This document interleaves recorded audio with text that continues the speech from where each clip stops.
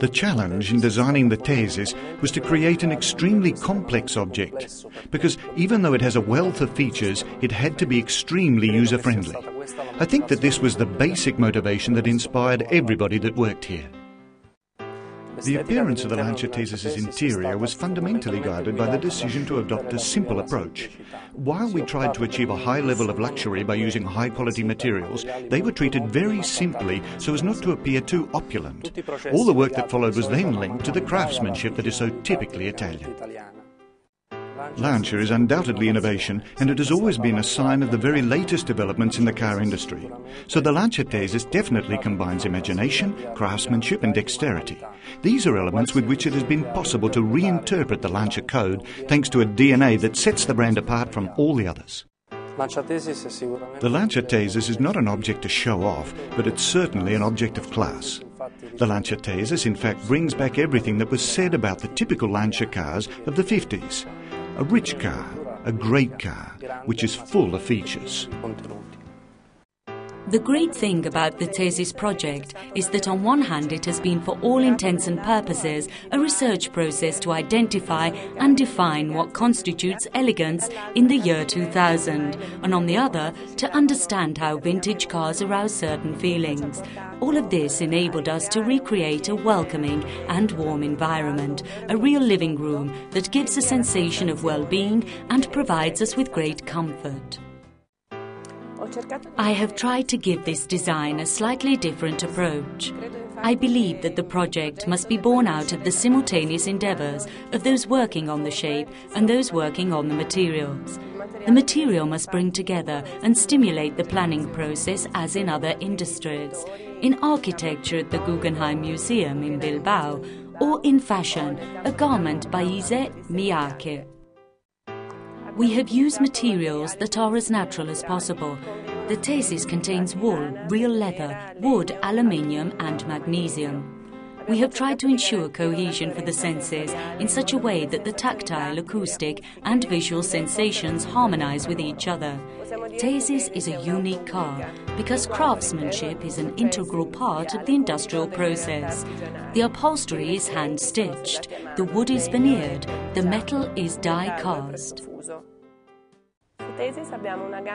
In the Thesis, we have a range of dark colours. With the action of the mica, these colours give beautiful reflections when struck by the light. It is as though the car lights up from within. In addition to these reflections, they echo the colours of the middle of the range, which are neither too light nor too dark. They are colours that give a sensation of well-being. I would define them as sober and well-balanced. One of the most important factors in designing the Thesis was undoubtedly the historical research that was undertaken. Being a Lancia, it was essential to go back and take another look at what the elements of the Lancia tradition were. For this reason, we made several visits to the Lancia Museum and examined the available materials in order to find elements that could be reinterpreted in a modern way.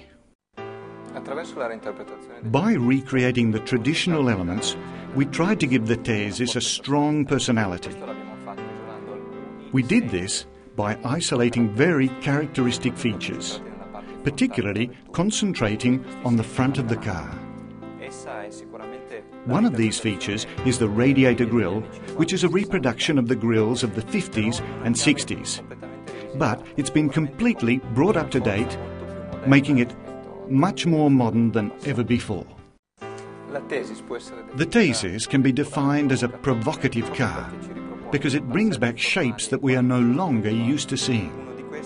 Without a doubt, one of these is the considerable distance from the front of the bumper to the nose of the bonnet. The shapes and elements that give the Thesis its overall form enable us not only to analyse it from a visual point of view, but also from a tactile aspect.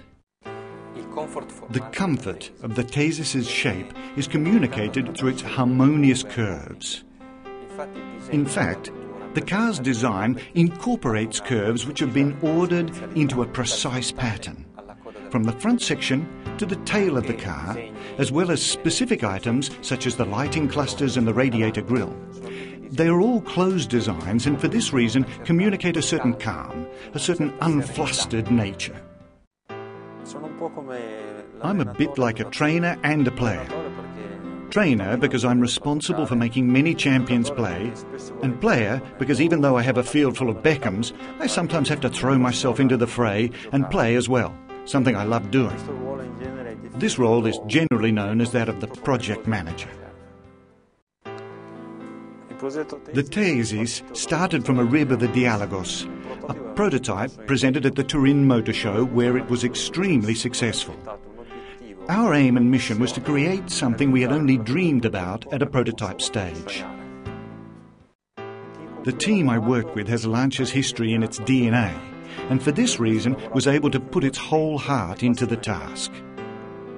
We have combined elegance and innovation, workmanship and technology, prestige and sensitivity. From all this, the Thesis was born. And life on board provides the utmost pleasure. For example, the air conditioning system distributes the air very evenly, surrounding the client with extreme comfort. The electronic parking brake is, amongst other things, the very first of its kind in the world, and it works automatically without the buyer even having to think about it.